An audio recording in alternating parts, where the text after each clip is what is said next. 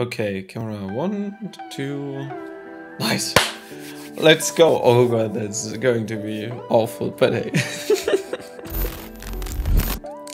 Hey, welcome back to a new video. It's been 2 weeks. I really didn't plan to be now inactive for 2 weeks, but that's why let's directly start with the video. So today I want to show a little bit how I create atmosphere in my tracks and how I achieve it that my tracks are evolving over the playtime. Today on my example on an upcoming track that I'm gonna release next week, Hubble. There you can see it here. So I just want to go through the different instruments and the different stuff that is necessary when you want to create atmosphere. That's why let's jump directly into the sample. For the sample I used a guitar sample that I found. This is the sample.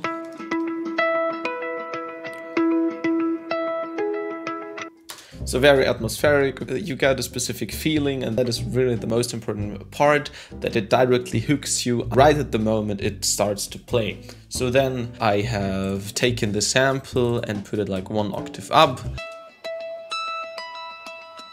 So very quiet, very high and stuff. And then I added some EQ, some reverb, then of course some OTT, because you have to add that OTT. Compressor, and then of course sound goodizer, because why not? And then a parametric EQ just to remove some of the highs and some of the lows. So then the third sample, it's supposed to act a little bit like a bass. So for example like this. On this I had added a little bit of imager just to make the sample a little bit more mono. So with. And this is without. Then of course a little bit of fruity bass boost, OTT saturation. This especially is a very good plugin. It's from Softtube, the saturation knob, and it's for free. And I like it when it's for free because I don't have that much money. And then of course a little bit of EQ to cut out the highs so it doesn't interrupt itself with the other samples. That's why the sample part sounds like this.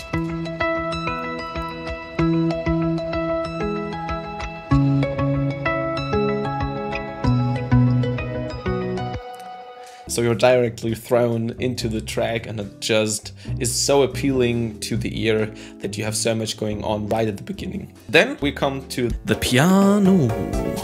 Why do I pronounce stuff that weird? Don't ask me. So I figured out the chords, which were basic stuff, okay?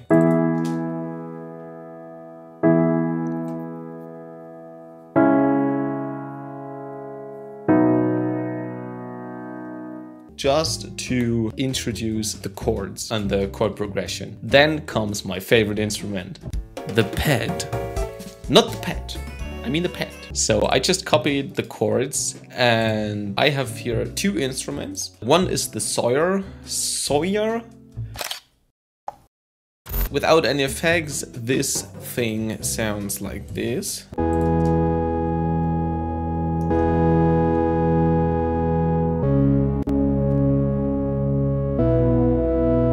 And then I added some effects on it. So for example, the OTT, of course, the parametric EQ and the saturation knob, just to gain more of this nice sound, a little bit more through the mix.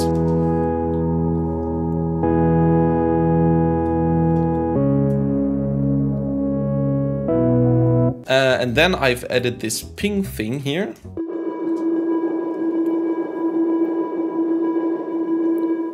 And it's kind of weird, but it's kind of cool. And it has not a melodical purpose or something like that. It's just there to fill actually the space for the track. So how I made this, without any effects, it sounds like this.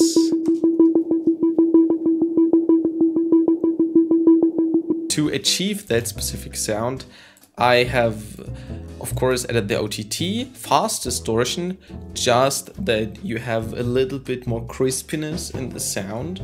Then, of course, the parametric EQ. Then, like a little trick for that, I have added a huge reverb, but the reverb, I actually decreased the dry level, and you can just hear the reflection and the wetness. So that's why the sound isn't directly punching through the mix. It's more like in the behind us. It's more, you just hear the wetness. It's just like in the room, and it just creates this nice atmosphere and feels so wide and not so narrow. Altogether, the pad sounds like this.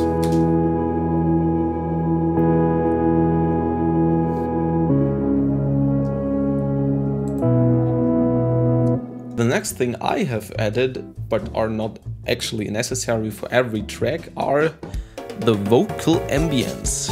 What do I actually mean with that? With vocal ambience, I just mean when you have like a vocal chop sample or just a good sound library with a lot of reverb, so it creates a little bit like a pad or something like this, or you just get this airy sound. And this is what I add here. Also, for example, I have like a whoosh. It's more like a fairy.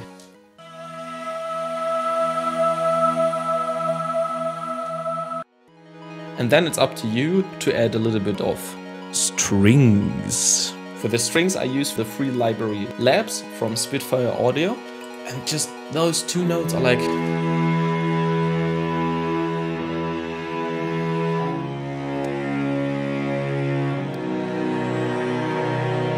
Then totally normal, I've added some percussion elements. So for example here, it really goes on and on.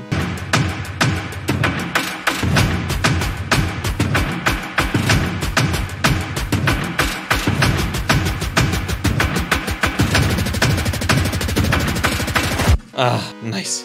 And then I have a last tip for you to create atmosphere, the evolving kick. So with the evolving kick, I actually mean that you have a 4 on the floor kick that is constantly playing in the tempo of your song.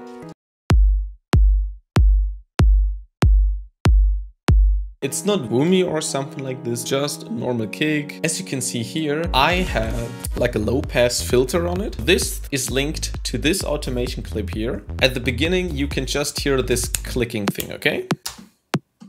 So you kind of know where the tempo is. But then it evolves to this full kick, and this creates such a movement. You can, for example, listen to this in Afterlife.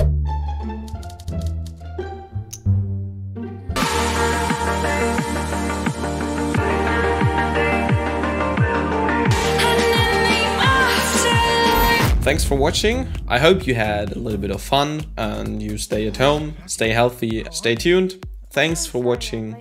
Have a nice week. Bye bye.